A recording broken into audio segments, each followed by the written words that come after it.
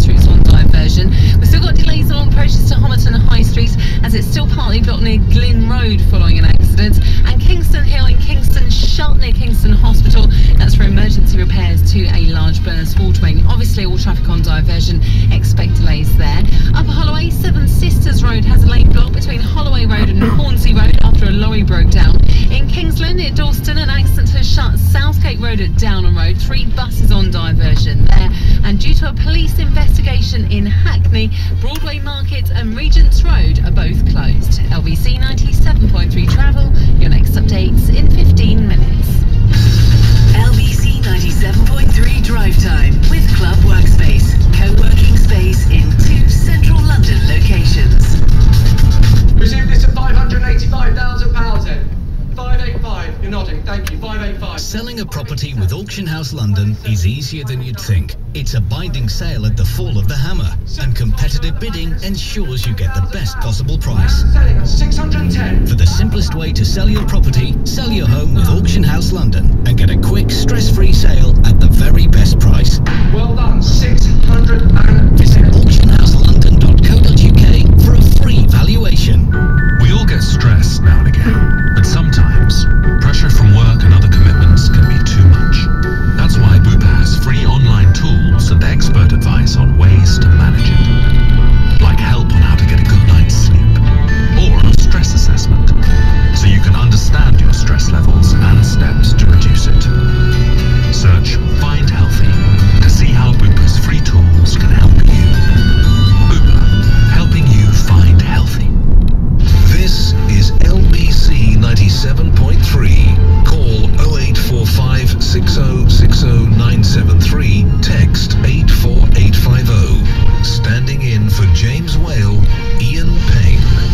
This is a very interesting discussion. As always on this programme, you start with some particular topic and it branches out into something wider and perhaps more interesting. It started off with Jamaica's Prime Minister on the eve of Prince Harry touring the island in the Caribbean, saying that Britain should think about paying compensation for slavery and that perhaps Britain should apologise for slavery. She also went on to talk about the Queen being head of state, saying it's ridiculous in this day and age, and it seems to be broadening out into more of a chat about colonialism, whether we're ashamed of our colonial past. And it was very interesting listening the other day to ancestors of Indians who'd come from India to Kenya to build the railways, who were then taken when independence in Kenya was assumed. They came to, I think it was Leicester, in fact, and basically their idea of the colonial past is, well, if it wasn't for colonialism, it wasn't for imperialism, we wouldn't be here now, we wouldn't be enjoying the fruits of Britain. Maybe you and your ancestors came from other parts of the Commonwealth and you think that the empire actually was a good thing, not necessarily a bad thing, because generally if you speak to people here, and historians here will tell you, and you're certainly taught in school, that our colonial past was a little bit shady, a little bit dodgy, and in many respects quite criminal. Let's speak to Adam, who's in Denham. Hello Adam, what do you think? Hello there. Well, as far as compensation goes, I think compensation has already been paid by the way of the superb relationship that Britain and Jamaica enjoy, and the amount of Jamaicans who have settled here and then ingrained themselves in society, have worked well in the society, and have become part of the British society. I think compensation has been paid, but we must also realise that when... What do you mean compensation's been... Sorry, let me just stop you. When you say compensation's already been paid, what do you mean?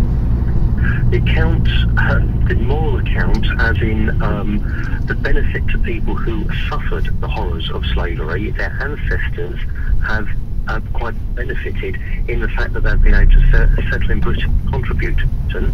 Mm-hmm.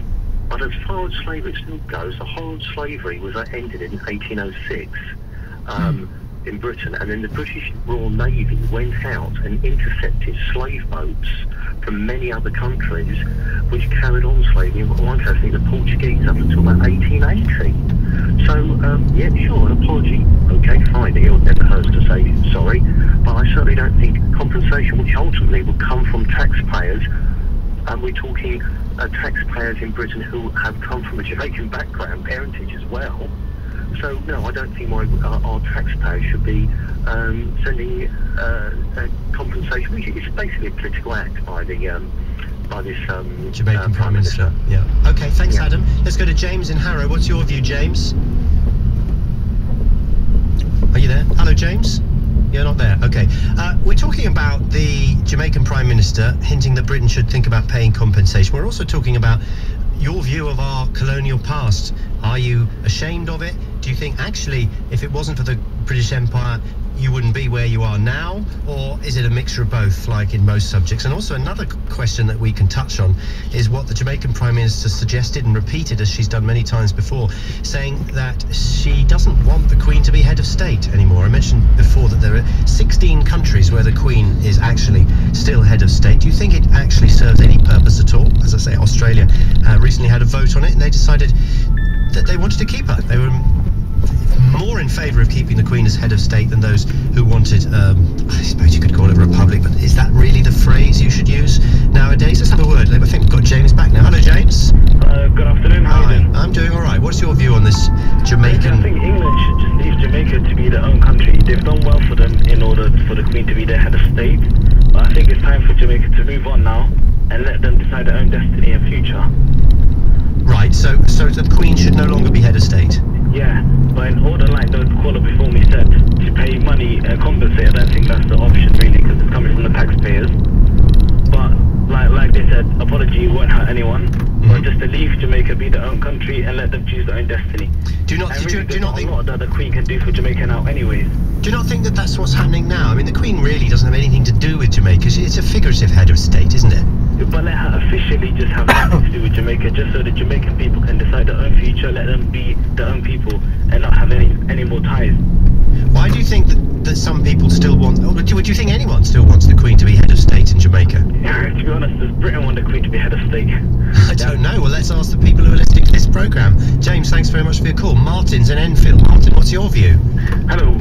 To tell you the honest truth, I think there was a programme on last night that talked about the British Empire. Yep. And one of the dangers was it kind of painted the British Empire as something that was great and wonderful. I'm a black man. Not sure about that. I'm not sure. My parents are from Jamaica themselves. And what the danger is that the truth of the matter is that the British Empire raped, they pillaged, they murdered, they killed, they assassinated, they changed people's language, they removed their identity. And so to have somebody that's still head of state that actually represents that country or represents a country that actually tore Jamaica apart, that brought slaves wealth from Africa, for me that's just negative, full stop. Is there any argument, or is there any sort of water in the argument that suggests that if the British Empire had not existed and slavery had not existed, the Caribbean would not be what it is today and wouldn't be thriving? Well, the truth of the matter, if you look at Jamaica's economy at the moment, you'll see that actually slavery is still happening, because economically they are enslaved still. They've been removed from freedom in terms of they've been set free in context to their independent state. But if you really look at their economy at the moment, they've been enslaved by the World Bank. Well, yeah, I mean, you could talk about slavery in lots of terms. Are you Jamaican yourself? My parents are. Your parents are. What are their views on the Queen? Well, in terms of, I don't really know. One of my parents has died and one of them have emigrated back. We haven't really talked about it. But I've done some research into it, looked on various websites. And what you truly see is that actually the British Empire, even though people say it's positive, and even the woman made a comment last night to say that, oh, well, wherever the British went, they've done well. Well, they've removed the identity of lots of people. In terms of, look at Africa.